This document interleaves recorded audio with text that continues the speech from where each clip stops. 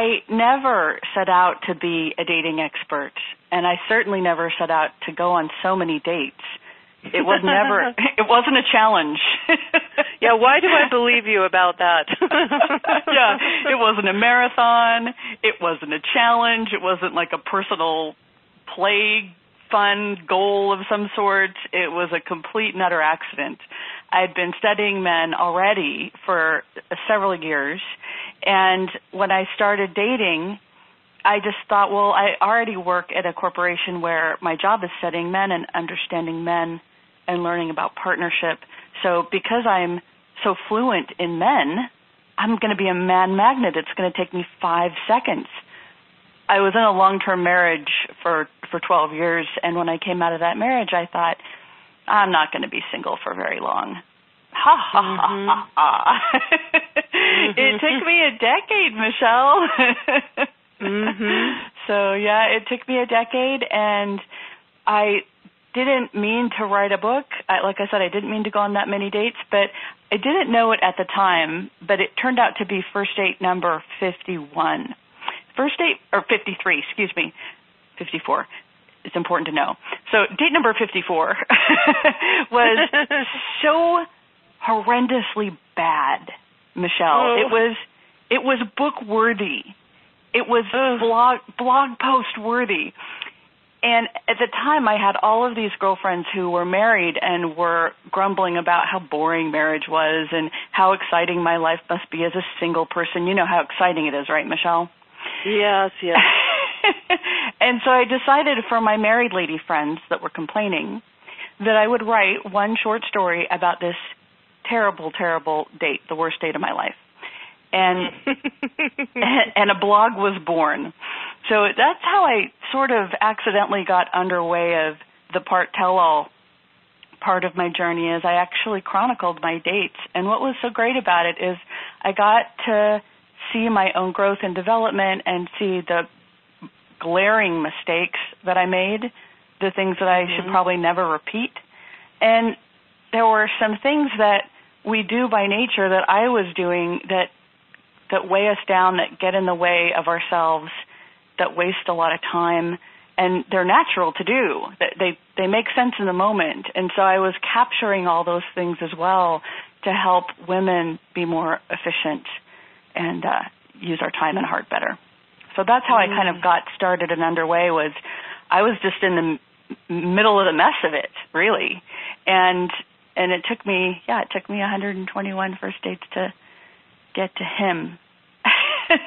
Yeah, and I know to a lot of women that are listening to this, that probably sounds about as much fun as having a mouthful of root canals, right? Yeah. Yep. I am not the person that would say dating was always really fun. No, it's not always really fun.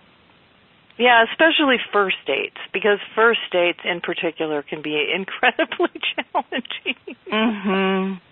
And so over what span of time were these 121 first dates, Wendy?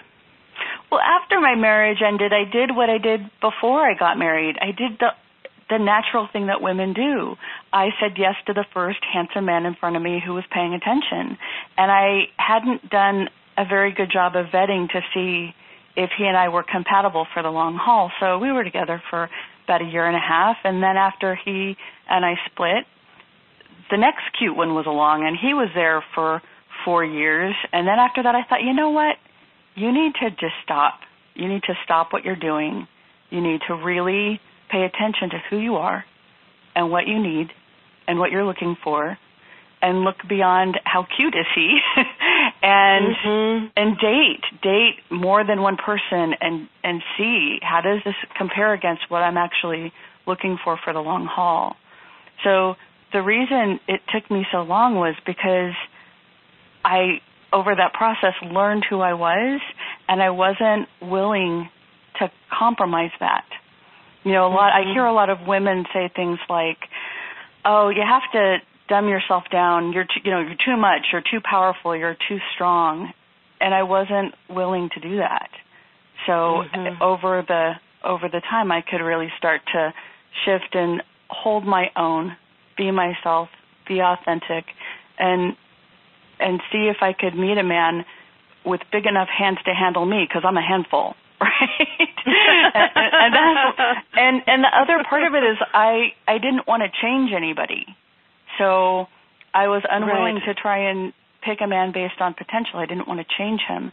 So all of those things added up to a lot of quick meetings. So I would say, to answer your question, the bulk of my dating really started, around 2009.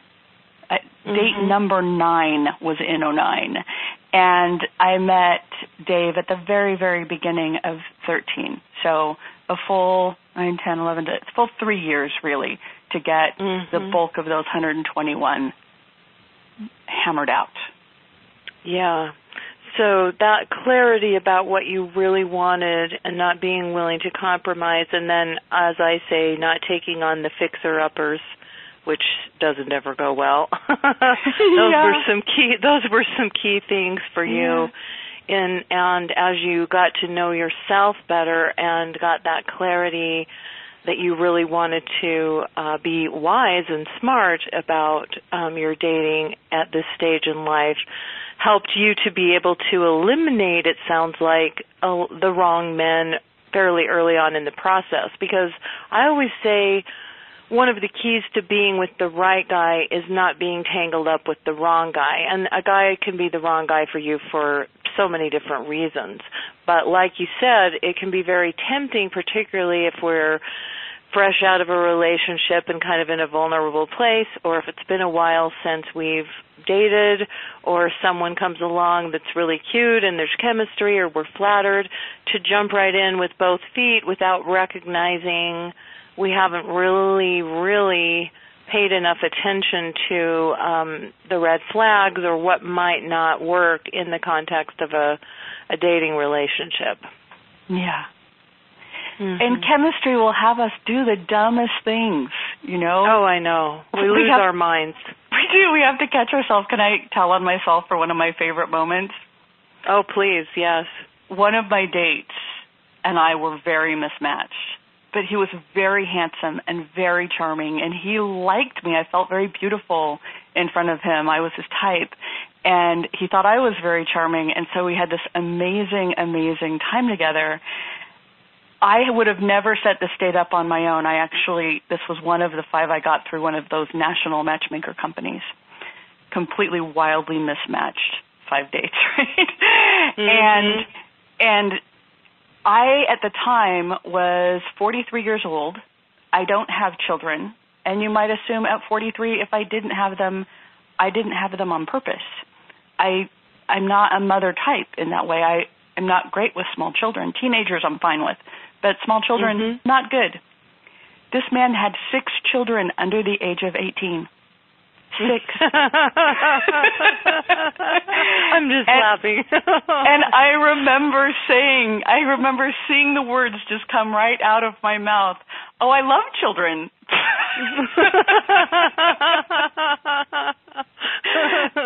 The good news is, when I finally came to my senses by the end of the date, he said, I'd really like to see you again. And I said, I'd really like that too, but you know what? I honestly have to tell you, I lied earlier. I'm so sorry. I don't think we're a match because I don't love children, but you were so charming, I wanted to. And he loved that. He took it with stride, and we didn't make another date. But yes, exactly. Chemistry makes us crazy. Yeah, it's tricky sometimes, and even when we're a little bit more mature, it's still tricky to balance what I like to say, the head, the heart, and the hormones. And when it comes to that chemistry, we can completely lose our minds. I love that story. That's so cute. Thanks for sharing that. You're welcome. So, Wendy, I want to ask you this. What do you consider to be the best first date question? One of the things you want to do is you want to learn something unique about this person and not throw them off guard because you're going to dive into the interview set of questions. So I love the question, what do you love about your life?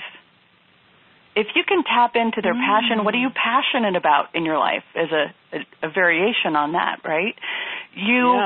you're going to put them in a positive state because now they're going to focus on the positive, what they love and what's working. And what's so great about what do you love about your life will still give you quality information if you're going to try and sneakily sort him in or out of your life. It'll give you quality information about what his life is about, but it's not coming from a place of what do you do? And, oh, you're a manager. How many people do you manage? That is, right? Yeah, what a great question that is. I love that question. Yeah, I really do too. And literally, I have spent entire dates going back and forth. What else do you love about your life? What else are you passionate about? Who's your favorite underdog? Just those types of more human spirit-based questions will really draw out what they care about, what's important to them, and in their opinions you can see what matters. Yep. Well, and also I think one of the cool things about that question is they're talking, like you said, about things they're passionate about and things that make them happy. And so you're generating these good vibrations and feelings in the date where sometimes conversations on a first date can be awkward and spiraling downward into people talking about mundane, depressing, or you feel like you're back in college or at a university going, what's your major? And, that kind of thing. Yeah, or even worse, you're now discussing what fell apart in their marriage for 3 hours. Oh no. Oh, yeah, that's a bad one. Very bad one. That's a bad one. So, Wendy, you obviously were very wise in this process of this 121 first dates. So I know you've learned a lot from that and also from all of the men you've interviewed and talked to and seen on panels over the years. So if you could tell women one thing about picking a partner, what would that be? I would tell her to make sure that she liked him, that she respected him, that who he showed up as on that very first date, as is, was someone that she liked, that she could support, that she could get behind, that she could stand next to and be proud. Now, I know that most of your listeners, we're not 20 anymore. If we were 20, we could pick on potential. But we're talking about grown men here. And so like I said, I never wanted to change my partner. And it's one of the things that a lot of women do. It's very common for us to pick the parts that we love and say yes and commit, and then get to work on the parts that we don't love. Right? Yeah. Or we pick him on who he says he wants to become, but he hasn't become that yet. We don't know if he's ever going to become that. And we think, well, I'm a good woman. I'm strong. I can get behind him and support him and have him become amazing. I wouldn't recommend it. Like I said, unless you're 20, I wouldn't recommend a project or a not quite there yet. Pick someone that you already respect, because I think respect is the most important thing that a woman needs for a partner. I think the most important thing a man needs for a woman, well, respect is in there too, but also adoration. But I really think we need to respect them. Yeah, I think this is such wise advice because I think it's very easy to get trapped in that potential trap where we can kind of fantasize and say, well, he would be the perfect guy if this were tweaked or that were changed, then this could really work well. But that's not really dealing in reality. And the truth is that men don't want to feel like they're a fixer-upper project, and they're going to sense that if you're trying to change him. And most men that are a little more established or maybe have a few more miles down the road, a little older, they're going to be strong in their own identity and their own personality and their own characteristics and habits, and they're going to resent you if they feel like you're trying to mold them into your ideal man. Yeah, because they don't do that so much to us. That's more something that we do to them much more than they do to us. They tend to buy the whole package. And it's partly why it takes men, some of the reasons why, it takes men longer to commit. because they're actually assessing the whole thing and looking at all the parts going, yeah, can I accept that? And I'm not saying that it took me 121 first dates to get to the perfect man. He's perfect for me, but he's also human. So were there parts that I saw that I wish might have been different? Well, maybe not, but that things was like, is that the most ideal thing? And even if there were things that I wanted different, which I can't think of one off the top of my head right now, but if there were, which I'm sure there were, or things that, I would have preferred a different way, then what I had to really do is look to see, I basically acted like a man. Could I fully accept this human as is? And the thing I'd rather have different, just completely let it go. And it's a testament to that I really did it, because I can't recall anything. So whatever was there, I let it go. Like, this is the whole package. This is who he is. Yeah. Yeah, so as you know, I had a very, very long and winding path to journey to love myself, and I used to joke around saying that I was going to write a book called Dating for Decades, chronicling all of my dating mishaps and misadventures, and at one point I thought it might end up being like a 26-volume set, like the Encyclopedia Britannica or something. And so I think I could fill that many volumes. So I'm sure you and I could share stories and have a lot of really great material. But, I'm just wondering, Wendy, because for women that are out there on this journey and on this path, and it is taking time, like it did for both you and I, it can be kind of discouraging and it can be kind of disheartening, and sometimes it can be challenging to keep the faith. And yet somehow you managed to keep going, and I managed to keep going, although there were times I wanted to throw my hands up in the air and throw in the towel. I'm just kind of wondering what advice you could give for women that are in that space where they're just kind of going, really, I mean, do I have to really keep doing this? Yeah, you don't. You totally don't. You could be single. I know women who are perfectly happily single. But yeah, I completely hear you. And you said it. I mean, sometimes you felt like throwing in the towel. Sometimes I felt like throwing in the towel, and it's going to happen. You're going to tell yourself stories that aren't true. I told myself a story once that maybe after 78 or however many it was at the time, after those many dates, maybe I don't deserve my man. Maybe what my purpose is to teach women how to keep standing in the face of it. Maybe I don't get mine. Maybe the other women get theirs. And I stopped telling that story, right? That's not a very empowering story. But you're accurate. You're not always going to be 100% on, 100% in great shape. What I recommend for women and men is to get a dating buddy, or maybe 2 or 3 dating buddies. And that would be someone else who's single, who doesn't love being single, who actually, like you, feels like you're meant to be in a partnership. You want someone on the same page as you. Married people, unless they're a coach, are no good at this. Single people who love being single people who love being single are no good at this, because they're going to give you terrible advice that doesn't resonate with where you are. So I'll tell you what I use dating buddies for, and I'll tell you what you might want to consider using a dating buddy for. I used a dating buddy to tell me the truth about. That's a wild idea, huh? Yeah.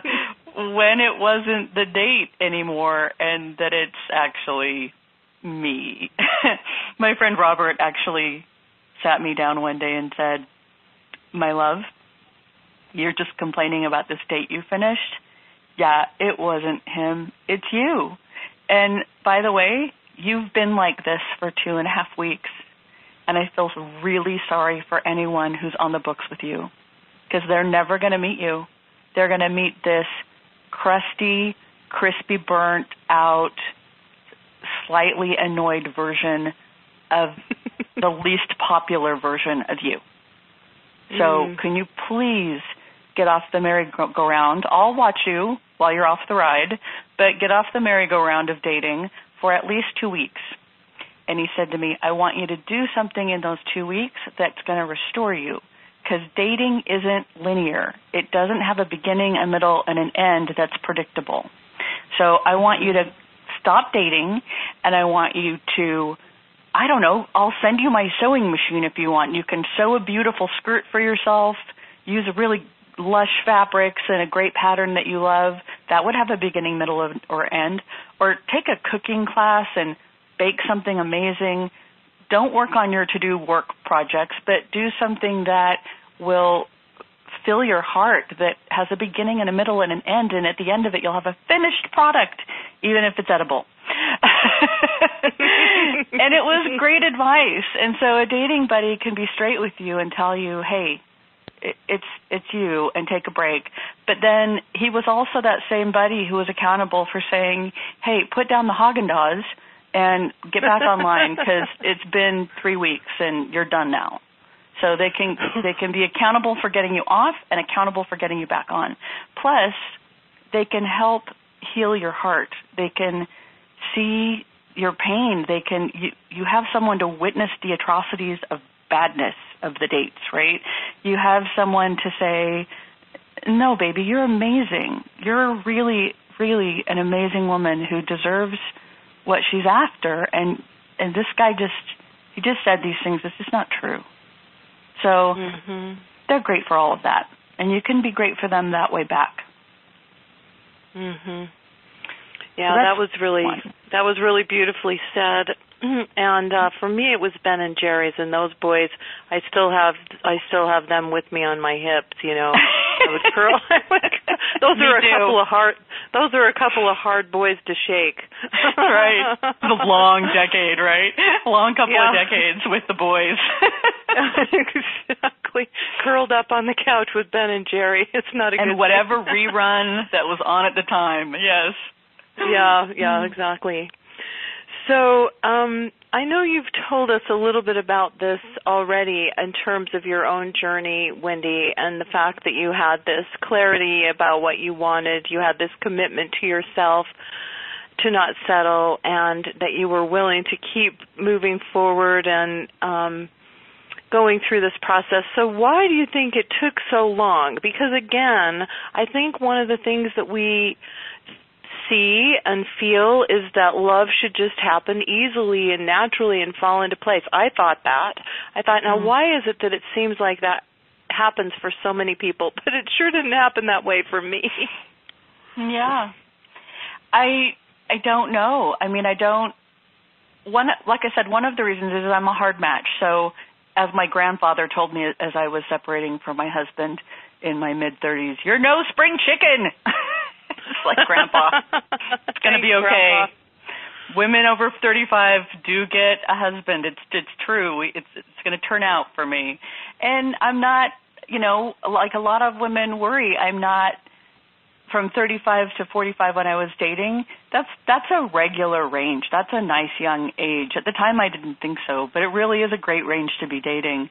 But I had a mental block around it, thinking I was too old. And I was a size 16, 18. I thought I was too fat.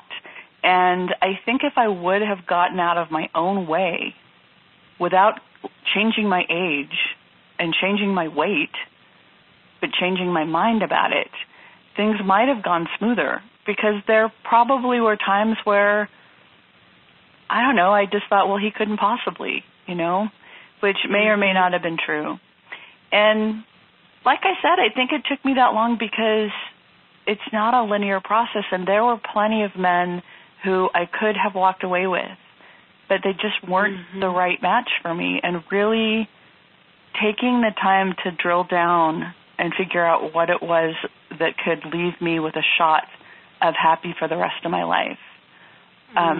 It was quite a process, and I wasn't willing to stop. Also, my first marriage, my long-term first marriage, was a really good marriage. We're still really good friends to this day. There was just one fundamental thing that didn't work about it, but everything else did. So I think having a history of having a really great long marriage probably didn't make it easier on the man. Mm-hmm. So like, not as good as Mr. Newman was. Next, right? Right. So that probably didn't help. But it took what it took, and I kept going, partly because I knew I only needed one, and one of the things I did to help mitigate the situation is I would meet men right away. That probably had something to do with the higher number, but I tried it both ways. I tried not meeting right away and trying to vet them a little bit to save my time on a bad date, So I'd try and write back and forth and talk on the phone and get to know them first. That didn't turn out to be the smartest move. That actually sort of backfired and is not an efficient way, and had me get really connected to men. If you're writing to them back and forth and talking on the phone for weeks on end, and then you finally meet, if you're not his type, it's over in 2 seconds, and you're really connected. And that happened to me time and again till I realized, stop doing that. So that was part of the time wasting that I did in this process. But mostly how I kept going is I stayed focused on what was working, and I didn't dwell on what wasn't working other than to take note that it wasn't working. And what I got better at and better at and better at is I stopped listening to my inner critic, because what would happen is after I would go on a date, now, Michelle, I want to check in with you and see if this happened for you, but when I would go on a date, I'd have a great date, right? And I'd come home from the date and I'd be very excited about him, and then the next day I'd be very excited about him, but then my inner critic would start running through all of the ways that I might have blown it. Like, why did I tell that crazy story about my family? And I laughed too loud. And did I talk too much? And I should have never worn those pants. I think my fat roll showed as I was sitting at the counter, right? Like, it's endless. Did that ever happen to you? Oh, yeah. I think this is so common for us as women. I mean, we can just drive ourselves crazy analyzing every teeny tiny little nuance and word and what we wore and how our hair looked and what our makeup was like, and we can just absolutely drive ourselves crazy going over all of that in our minds. And then if he doesn't call for whatever reason, or we think, then we come up with all of these reasons and ideas in our mind as to why that it didn't happen, or why it didn't work out, or why he didn't call. And I can remember a story at one point. I don't even remember where I heard this, but it was a story about a woman who had gone out with a man, and things had gone well. She felt like there was some chemistry and some interest on both sides. And at the end of the date, he said, well, I'll give you a call. And she waited by the phone. He didn't call. Of course, she's going through this process of going through every detail, rehashing every nuance of the date, what could have gone wrong, what she could have said, what she could have done differently. Did he like this? Did he like that? And she went through this and was going through this self-torture. And at one point, she decided that she was going to talk to her brother about it. She's like, okay, I'm just going to get a male perspective. I'm going to talk to my brother about it. And she said, she described what had happened, and she said, and he hasn't called. And she said, what does that mean? And her brother said, it means he didn't call. Yeah.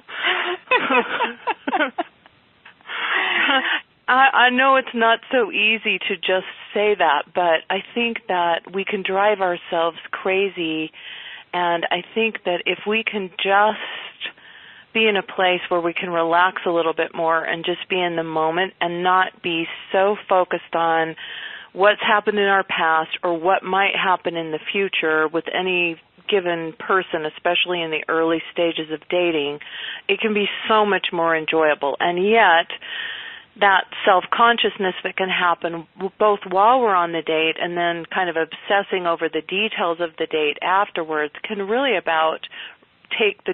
sap the joy and the fun out of the whole experience. Yeah, the obsessing after the date was the thing that almost had me stop dating.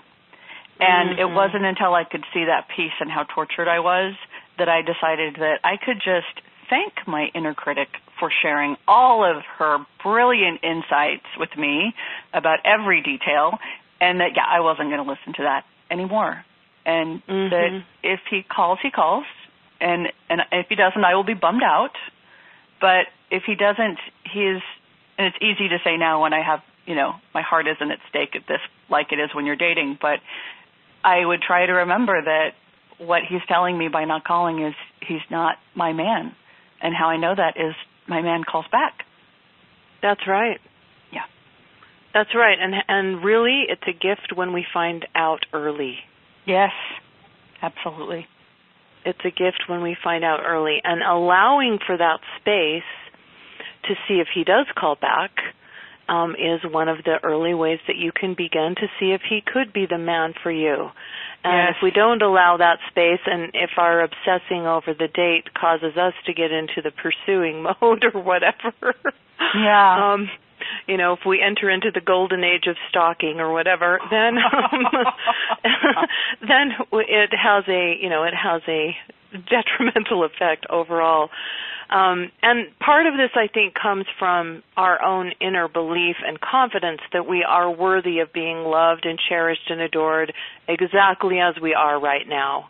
And that's a big deal. That was a really big deal for me to get, because I, too, had that inner critic, you're too old, you're too fat, you're not enough this, you're not enough that, all the good ones are taken, all the things that were going on, and all this crazy talk. Right? Oh, it's brutal. I mean, I often say I shot myself so in the foot so many times, it's a wonder I can walk, because I was self-sabotaging in so many ways. And I, like you, I had to learn how to speak back to that inner critic. I'm like, okay, she's already speaking to me, I may as well talk back. Yep. So I would thank her for wanting to keep me safe, and that I know she's trying to protect me and my heart, and she doesn't want me to get hurt. And thank you very much for sharing, and I've taken under advisement what she's saying, and I choose to redirect that in another way and take another point of view. And then I would like say, you've really been working very hard, little Miss Inner Critic, so feel free to take a long, extended around the world vacation. Don't feel the need to come back anytime soon. I mean, I had these little conversations in my head, but that helped me to say, okay, well, that's what's coming up, and I know that there's something inside that's wanting to protect me. This is coming from a place of fear and not wanting me to get hurt. And so, but how do I choose? Do I choose to go with this thought and obsess on this thought, or can I choose to look at things from another perspective? And this is like an inner dialogue that I had to have to move through some of that. Yeah, I just think of her as she means well, but she's completely misguided. And I'm in charge. Yeah, that's a good way to say it. Yeah, that's a very good way to say it. Yeah. Very good way to say it. So, Wendy, another challenge that comes up for a lot of women is they feel like maybe it's different faces and maybe a little bit different personalities, but it feels like they're always attracting, meeting, or picking the wrong men. What can a woman do about that phenomenon? Because I talk to women, and I know you do too, who just say, you know what, different names, different faces, but it seems like it's the same old thing ultimately in these relationships. She has a flavor. There's a flavor in there that he could be tall, short, any race, color of hair, size, but I'm betting in most cases these men all share the same flavor. And it could even be as simple as they have the same trait, that for some reason your chemistry is just going nuts for that trait.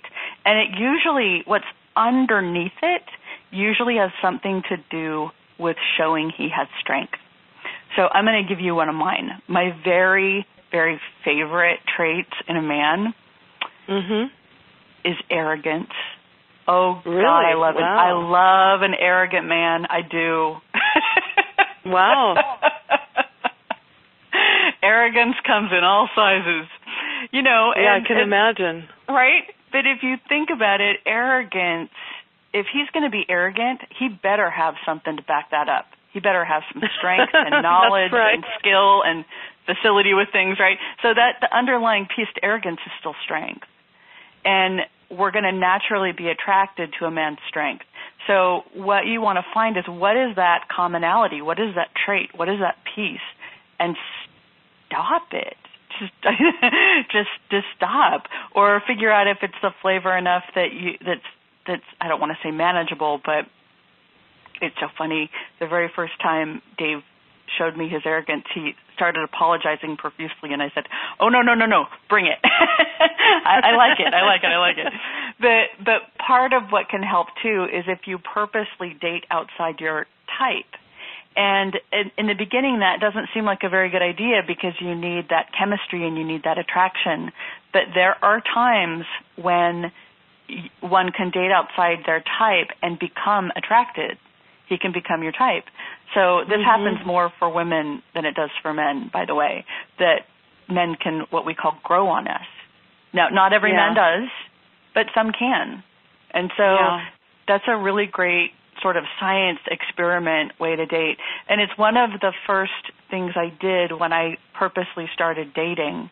I think it was my third or fourth date I put on. My very first third date, second date was an internet date, and I put the parameters really wide because I lived in a small town at the time, and I just went by age and geography, and I dated all kinds of men who were, and also that he had to have good judgment. You know, the guy standing in front of the mirror flexing without his shirt on is not displaying good judgment to me, so I got to rule him out. Really complicated mustache guy also got ruled out. But, you know, so there was the little judgment things. But outside of the bad judgment. Mustache. Yeah, complicated mustache guy. So outside of what I considered showing bad judgment and geography and age, those were my three criteria and nothing more. I went out with a handful of men that I would have never thought to go out with, that it would never be my type. And it was a really great science experiment because I did meet men who, they grew on me, and that could have been great because, especially since they weren't my type to begin with, I could really be myself with them. So it opened things up a lot more naturally and easily because I had little to lose in the beginning. Yeah, I really like that. That's really interesting. So I want to ask you, we promised that we were going to share with the ladies on the call 8 qualities women need in a man. So what are those? Well, I'm going to give you some of my favorites to look for, but before I do that, women really need to look for themselves. Like I talked about, I spent quite a lot of time figuring out who I was and what qualities I most valued in a mate. So you want to look, do you need chivalry? Do you need your sex drives to match? Do you need the same sense of humor? Maybe you need to deal with challenges the same way, or maybe you need to deal with challenges not in the same way but in a compatible way, you know? So I would look at all that stuff, but I promised you 8, so I'm going to give you my favorite 8, okay? So lovely. What I would look for is, does he have integrity? Does he like you? Not just hot for you, but does he like you? And are you your favorite self when you're around him? Does he get to see your favorite self, the one that you'd express to your girlfriends and your best, closest friends and family? Does he make you feel safe? Is he kind? Does he make you feel beautiful? Can he comfort you? Does he empower you to be your best self? And most importantly, does he have your back? Yeah, wow. I mean, we could have a whole conversation around any one of those, right? Yeah. A whole long conversation. And how did you identify these 8? Were these some of the ones that came to the surface for you as you went through all of the dating experiences? How did these rise to the very top? Well, it's now that I'm in my relationship, it's what I value the most, but I was definitely looking at them before I was in relationship, and they were the most important to me. And all of the ones that I gave you on this call, hardly any of them can be detected on the first or second or third date. You know, women want to vet their guy that they're going to date to see if he's the right guy for her, and is she going to waste her time getting herself dressed up and putting herself out and going out into the world. We can't vet for these qualities. Integrity and thinks you're beautiful and can you feel safe, that's only going to come after time and actions following words that he said, him wooing you, dates on the calendar, him really stepping up. So they're really important, and you're not going to see it immediately. Mhm. You're going to have to wait and see. And like you said, you want to create that space where he's leading and you're in the dance with him. So I don't mean he's leading and you're behind him. No, he's leading and you're following along in the dance. So you can see where he's leading you to. Because we're powerful. Women are powerful, and we can make stuff happen. And we can cause a relationship to happen by pursuing and not creating that space. But it's in the creating the space to let him lead is where you're going to see all of these qualities show up, if they're there or not. Yeah, I almost think of it as being a sacred space, because it's a space that allows you to really begin to vet a man to see if he is going to step into that space and step up for you to be your man. And if we overthink or obsess over the dates, or we get too anxious and we interrupt that natural space by pursuing him or by trying to move things along, especially in the early stages, we can really sabotage that, and we can even potentially take away a man's motivation. So I always think of this, and I may have said this before to some of my listeners, and this is kind of a weird analogy, but I think it kind of applies here. When my husband and I were in the UK in April, of course, they have the train systems that you take for transportation from city to city, and of course they have these signs everywhere in the train stations that say "Mind the gap," which basically means don't fall off the platform into the train tracks while you're getting on and off the train or whatever. So mind the gap, right? Mm-hmm. And I think that this phrase, mind the gap, applies to dating and relationships. You have to allow that space or that gap, mind the gap, be aware of that gap, but hold it as a sacred space and think of it as a space that allows you to begin to see who a man is by how he steps into that space, whether or not he steps into that space, and how he shows up for you. Yes, absolutely. That was really beautifully said. Oh, well, thank you. So I really, really appreciate the 8 qualities that you said too, Wendy, because I think they may not be some of the ones that would immediately come to the surface when we first think about things. But, for example, kindness, when you talked about kindness and being a person of integrity or high character, sure, those might be on our radar, but sometimes, when we just see a really hot guy or there's really hot chemistry, that may not be the first thing we're thinking about is how kind he is or whatever, right? You know what? You throw a little bit of money in there, too, on top of that hotness. Yeah, he can be kind of mean. You can, if he's got over $1 million, you can live with mean. Yeah, except you might feel like you've earned every bit of that $1 million over time, right? Every penny. Hard pain. Yeah, every penny. But having now been married to my husband for a little over 9 years, I can tell you, wow, are those really big deals. Those are really big deals.